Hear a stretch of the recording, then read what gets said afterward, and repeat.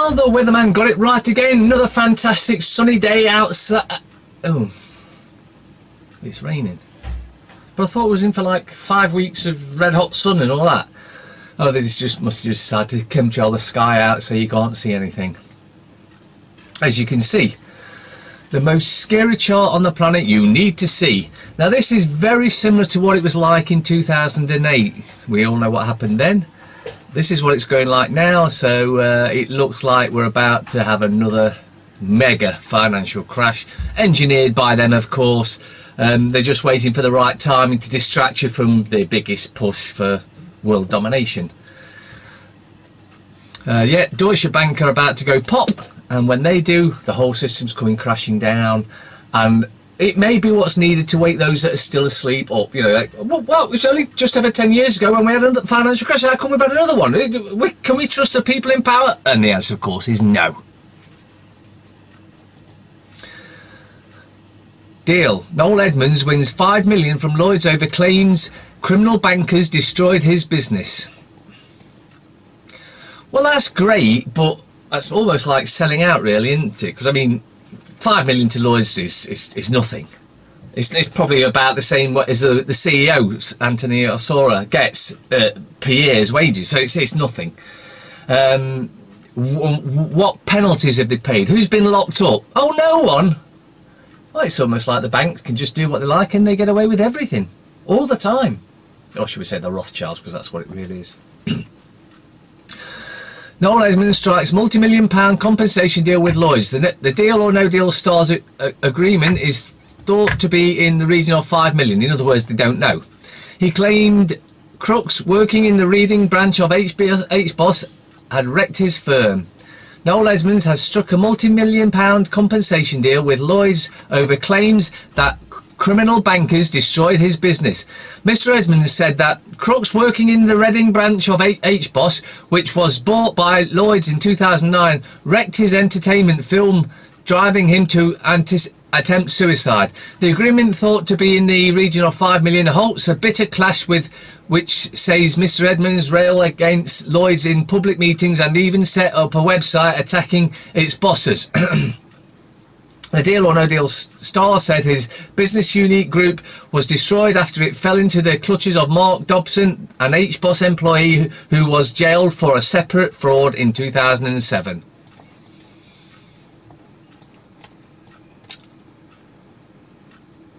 Thief caught on CCTV stealing life-saving equipment from an ambulance while paramedics treat a patient. The lout sneaked into the back of a vehicle at 3 AM and made off with vital kit. That's the picture of him. Let's see if we can identify this wanker.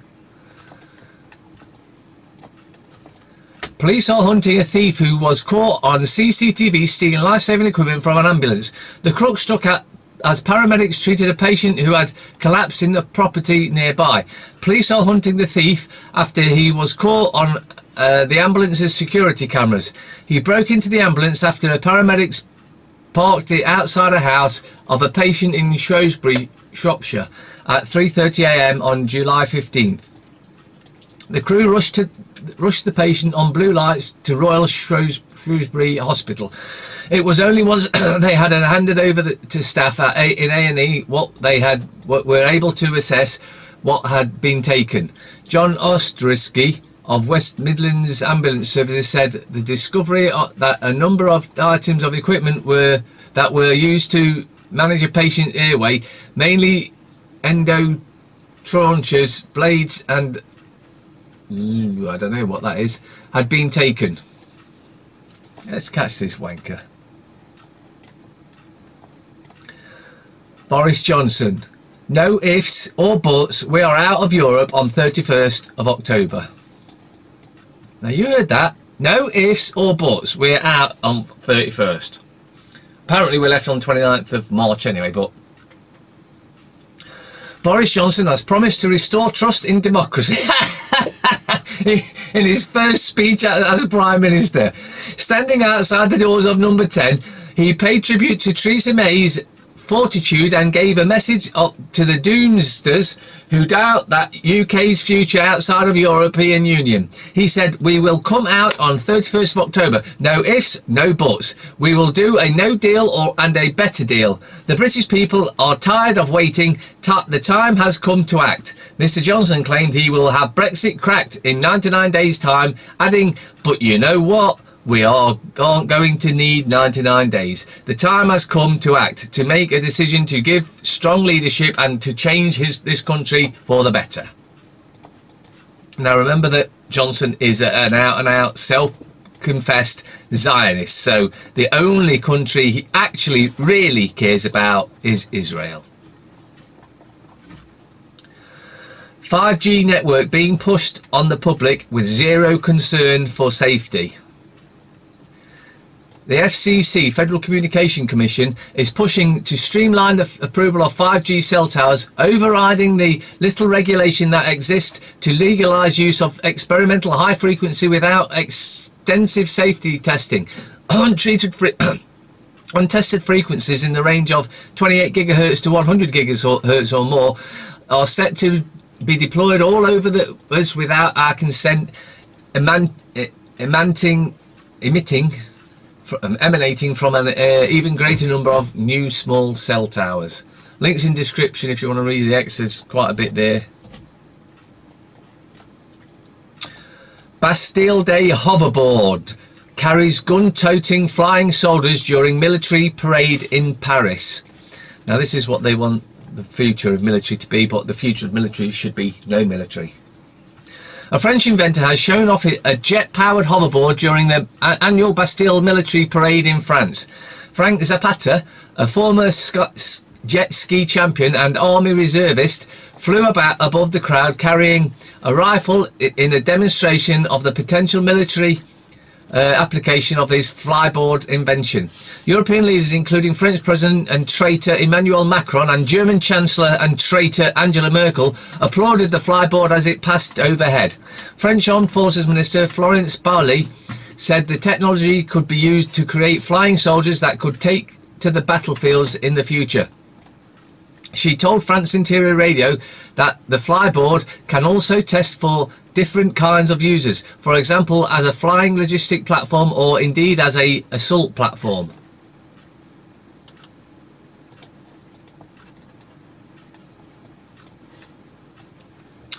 France is breaking apart. Will they ever recover? John Alexander Patterson. Listen to Steve in a nutshell. It's the Jews. It's always been the Jews. The Jewish Bolshevik revolutionary brutally tortured, raped and murdered tens of millions of white Christian Russians, and they published in their media a story that Hitler gassed, burnt, turned into lampshades and bars of 6 million Jews. 18 effing years before Hitler ever came into power. Oh yeah, it's a miracle. Links in description if you want to read the rest. Now this one you are going to have to read because this is long, but it's the STEELE dossier. Confidential sensitive source. Company Intelligence Report 2016-080. UK presidential election, Republican candidate Donald Trump activates in Russia and compromising relationship with the Kremlin. As I said, it's a long document, but it's very interesting, especially the bit about Clinton and whatnot. You definitely want to have a read of that. Google executive caught on hidden camera saying that they will stop Trump's re-election. Update June 27, 2019 at 11:12 EST.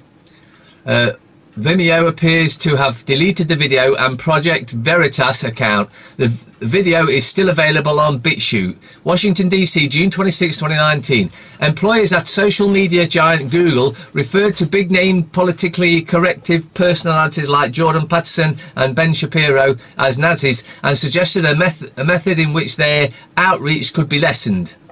Leaked documents reveal an undercover video also shows Google employee admitting that the company is trying to prevent another Trump situation from happening again in 2020 election. Undercover investigators at Project Veritas claim that internal Google documents show that Google employees labelled conservative personalities Jordan Peterson, Dennis Prager and Ben Shapiro as Nazis. Both Prager and Shapiro are observant Jews. The leaked email was sent among members of Google's Transparency and Ethics group and called for removing the above-named individual content from Google's suggested feature when users make internet searches at Google. Project Veritas reported that the leaked document appears to contradict an employee's claim that Google is employers' words has no notion of political ideology in its search rankings. Shapiro responded to the claim on Twitter and tagged YouTube CEO Susan Wojcicki, writing, "Hey Susan Wojcicki, would love to discuss this with you. Do you think your employees should be cavalierly labelling those who militantly hate white supremacy Nazis and then shaping algorithms on the basis of such lies? The pro-life Shapiro is a frequent critic of the so-called alt-right and some nationalist groups. Google should be dismantled and the CEOs should be arrested and locked away." Boris Johnson's call for UK GMO crops draws support for farm union. So this is the real Boris Johnson, and what he's doing here is trying to poison us because genetically modified food has not been tested for any side effects or any long-term test on it. So this is a part of the depopulation plan and he wants to push it. British farmers could get the chance to plant genetically modified crops as part of Boris Johnson's Brexit. So they're doing it like this is a good thing, when in actual fact it's a bad, really, really bad thing.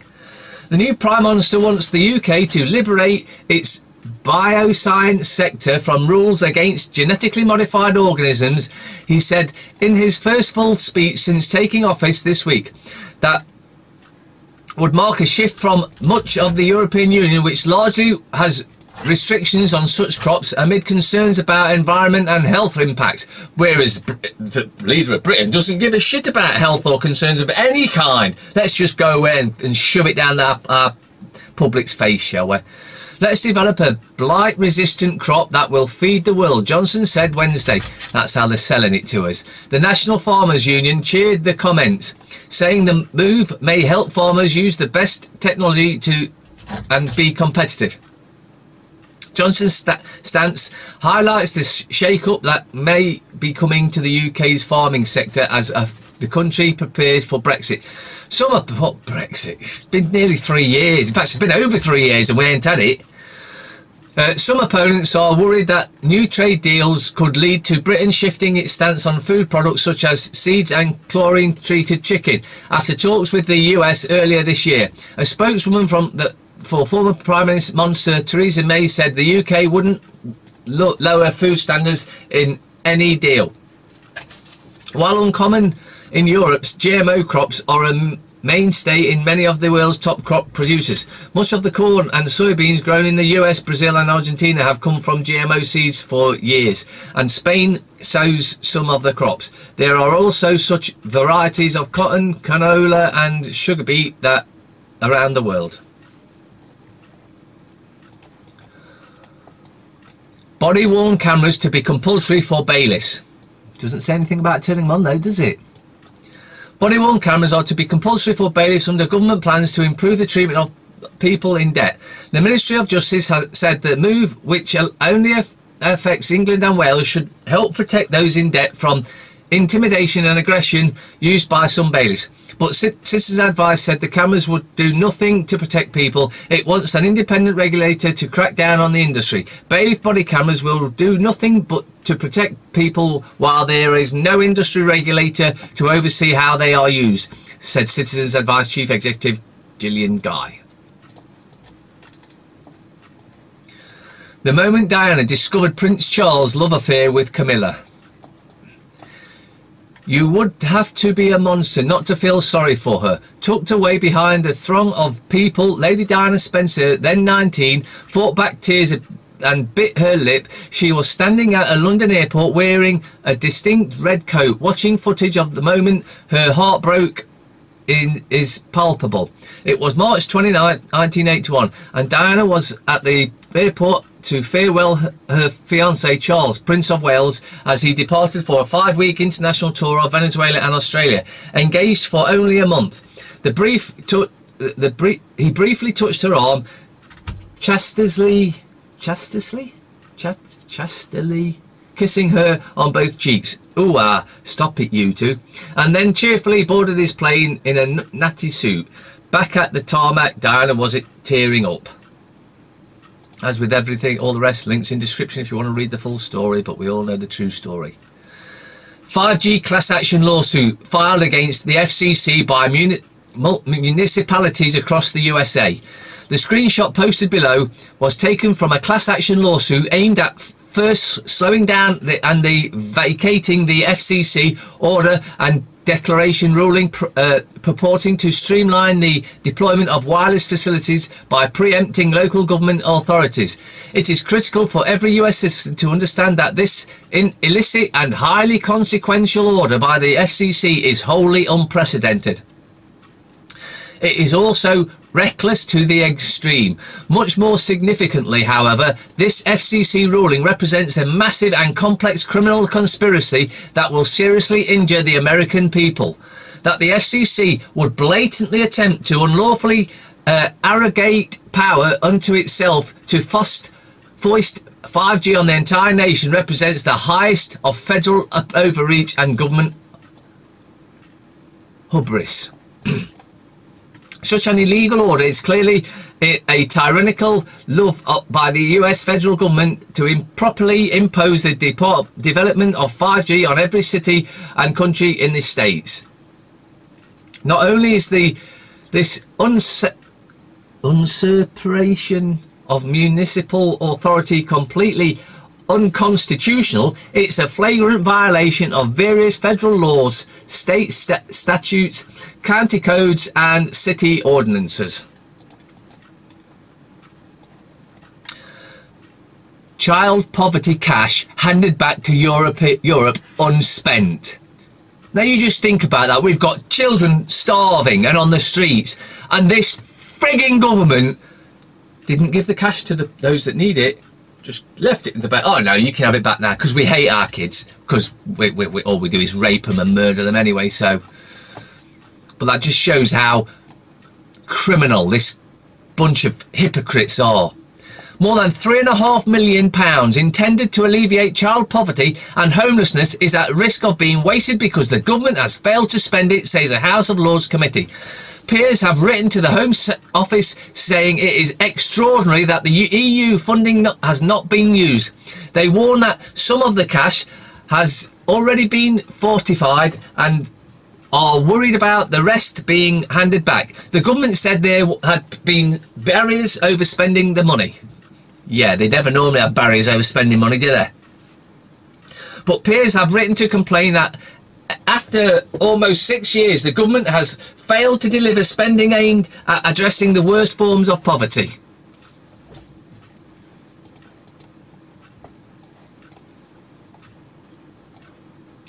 Grisly find. Mystery as human body parts and organs found in 100 rubbish containers Britain sent to Sri Lanka for recycling. A probe has been launched amid claims shipping containers sent to Sri Lanka from the UK contained body parts disguised as recyclable materials. Customs officials at the port of Colombo now plan to send back more than 100 of metal crates after making the gruesome find. The Telegraph. Savage Javid's Brexit blitz to prepare for no deal. New Chancellor says he will immediately splash cash on border, police and TV adverts. Well, wait a minute. Where's that cash come from? Because we've got people on the streets, you know, and starving, but suddenly you've got cash to do... Well, you're just talking lies anyway, because your mouth's moving, and as we know, whenever your mouth's moving, you're lying. Johnson, a brighter future starts with buses. Warning, wind farm costs could double electricity bills. Well, what a shock. Career-focused students shun English A-level. The Observer. Ex-Chancellor plots with Labour to kill Johnson, no deal Brexit. Hammond met Starmer after quitting. Poll shows 7-point Boris bounce. Politicised trans groups put children at risk, expert. Well, that's obvious. Any hope of avoiding calamity rests on the decision the Tory moderates and the leadership, Labour leadership. Express. Don't mess with Boris. 72% of the public demand MP let PM get on with Brexit. But Nigel Farage warns him, don't take us for fools. Bit late for that. The fail. Exclusive Moss poll reveals Boris gets his bounce. 10% rise in support for Tories with him as PM. Most think there will be election this year. And MP's sex charge could wipe out majority. Carrie's dilemma over meeting the Queen at Balmoral. Waste of paper. Exclusive Rocket Sean. My 4-day strippers and dwarfs bender. Lucy's back on the beach. Sunday Times. Boris vows no deal Brexit by any means necessary. War cabinet of 6 to deliver Johnson's mission. Gove will work on the basis EU will not budge. Conservatives bounce to 10-point lead over Labour. Police knew I was innocent, says smeared war hero. And finally, men say that women should come with instructions. What's the point of that? Have you ever seen a man read the instructions? That's so true. We get something that you need to put together. The instructions there, we'll sort it out. To be fair, we usually do. Occasionally we have to go and look at instructions, but that's just by. How fast can you guess these words? Go. 1, 2, 3, 4, 5, 6. Answer. 1. Book. 2. Random. 3. Fork. 4. Pants. 5. Pulse. 6. 6. You got all 6 wrong, didn't you? You dirty-minded little buggers, you. Would you answer this call? And while you're thinking about that, more importantly, have you got his number on your phone? Yeah, oh, you're like the Vatican, are you? You know, the Pope there, he's got it's on speed dial, direct to, well, not that particular God, it's direct to Satan, of course. See you later.